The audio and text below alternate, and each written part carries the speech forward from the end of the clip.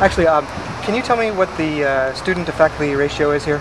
The exact number I'm not sure, but I know it's pretty low. It's probably like 15 to 1. That's my guess. Hi, can I ask a question? I'm a college counselor. Can you tell me what the faculty-student ratio is here?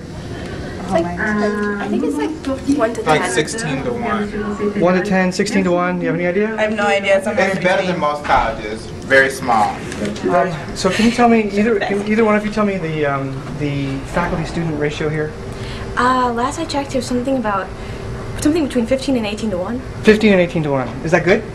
Yeah, it's very good it's about on par for a liberal arts college this size. Great. This is based on statistics I read when looking for colleges. But you know, faculty-student ratio is a statistic that people use to gauge the quality of the educational experience at any college. But you know, it's a statistic that is very easily manipulated. It's very fuzzy, and it has some unintended consequences if you focus on it too much. So there are better questions to ask if you want to get a bead on the educational quality of a college.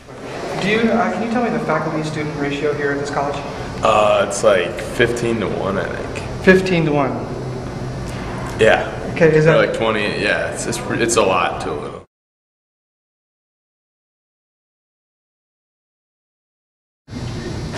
no, I have no idea. No idea what the faculty-student ratio is. What's the faculty-to-student ratio here at McAllister? I'd say like 10 to 1 maybe? I'm not real sure. One of the unintended consequences of having a low student to faculty ratio is that sometimes students can get locked out of the classes that they really want to take. So are you asking the right questions? What's the faculty-student ratio here? I would say, off the top of my head, yeah, 15 to 1. 15 to 1. Okay. Is that good? Sure. I don't know. I've never been anywhere else. Yeah, I think it's pretty good.